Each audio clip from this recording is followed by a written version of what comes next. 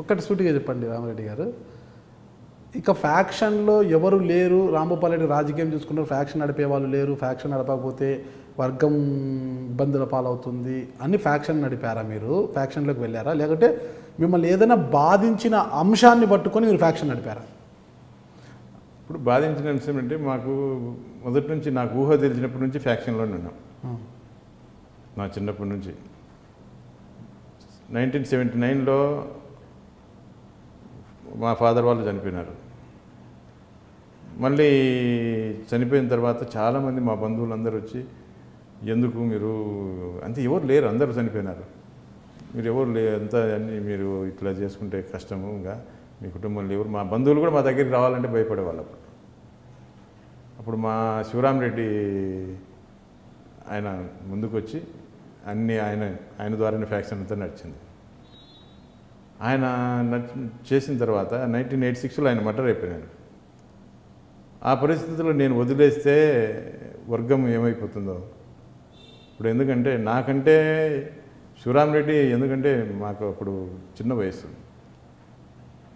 ఆయన శివరామ్ రెడ్డి ఎన్ని ఇబ్బందులు పడి 7 మంది చనిపోయిన తర్వాత వాళ్ళు మళ్ళీ ఊర్లోకి వస్తూ ఉంటే వాళ్ళని అడ్డుకొని వాళ్ళ ఇళ్ళన్నీ కాల్ చేసి వాళ్ళను పొలాలు వీళ్ళు పెట్టించి ఎన్నో ఆయన చేసినాడు. మనం కంటిన్యూ చేయకపోతే మా కుటుంబం ఉండదు, ముందు మా కుటుంబం కూడా ఉండే పరిస్థితి లేదు. ఆ తర్వాత కావాల్సి నేను ఆ పరిస్థితుల్లో రావడం, బాధ్యతలు స్వీకరించాల్సి వచ్చింది వారసత్వంగా. వారసత్వం అంటే మా పెద్దలు ఆశీస్తో పాటు ఫ్యాక్షన్ కూడా మాకు మంచి ఇచ్చినట్టుగా. ఫ్యాక్షన్లో ఉన్నారు, పీక్ స్టేజ్లో ఉన్నారు, భూమి మీద ఎప్పుడు ఉంటారో ఎప్పుడు పోతారో తెలియదు, ఎప్పుడు టేబుల్ ఎక్కాల్సిందో తెలియదు అప్పుడు పరిస్థితులు. అట్లాంటప్పుడు మీకు వివాహం ఎలా జరిగింది? మీకు అమ్మాయిని ఎవరు ఇచ్చారు? అమ్మాయిని వేరే బంధువుల ద్వారానే వచ్చింది. అంటే వాళ్ళు ధైర్యం చేశారు, అప్పుడు ధైర్యం చేసి ఇచ్చారు. ఎప్పటికైనా ఇది పోస్ట్ మార్టమే అన్న పరిస్థితి ఉండేది అప్పట్లో. ఈ బాడీ ఎప్పటికైనా పోస్ట్ మార్టం బాడీనే అనేది అప్పట్లో మేము ఎప్పుడో చెప్పినాం. అదే, అలాంటప్పుడు వాళ్ళు అంత ధైర్యం ఎందుకు చేశారంటే అప్పట్లో మీ అందాన్ని చూసా? అది కూడా కారణం ఏంటొచ్చు, పిల్లోడు హీరో లాగున్నాడు, అది కూడా కారణం ఏంటొచ్చు. అంతేనంటారా? ఓకే. ఏ ఊర్లో చేసుకున్నారు మీరు మ్యారేజ్? నేను అనంతపురం డిస్టిక్ గార్లదిన్న మండలం ముకుందాపురంలో. Mukundapuram. Okay, Singaramala constituency. Okay. Missus ఏం చదువుకున్నారు ఏమన్నా? ఆయన అంతా 7th క్లాస్ వరకు చదువుకున్నారు. ఓకే. మీకు ఎంతమంది సంతానం అసలు? నాకు 2 అబ్బాయిలు 2 అమ్మాయిలు. నలుగురా మీకు? 4. ఈ జనరేషన్లో నలుగురిని చెప్తీ కదా, ఫ్యాక్షన్ గురించి ఆలోచన చేసినాం అప్పట్లో. అంటే ఒకరు పోయినా ఒకరు ఉండాలా అని. ఓకే, ఒకరు పోయినా ఒకరు ఉండాలి. బా, మంచి ఈక్వేషన్. పిల్లలు ఏం చేస్తున్నారు ఇప్పుడు? అబ్బాయి ఏమో పెద్ద అబ్బాయి ఇంజనీరింగ్ అయిపోయింది, ఇక్కడే చిన్న రియల్ ఎస్టేట్ చేస్తాను ఈ మధ్య. చిన్న అబ్బాయి డిగ్రీ చదువుతున్నాడు. అమ్మాయిలు?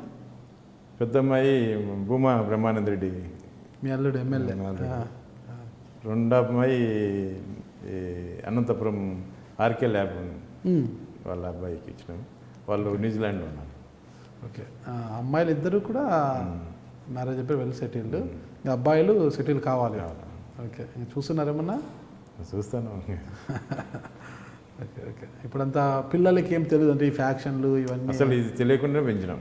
ఓకే, సంతోషం. అది ఎప్పుడు మీరు మళ్ళీ హైదరాబాద్ షిఫ్ట్ అయిపోయారు అక్కడ నుంచి? నేను మొదటి నుంచి ఊర్లోనే కదా ఉండేది.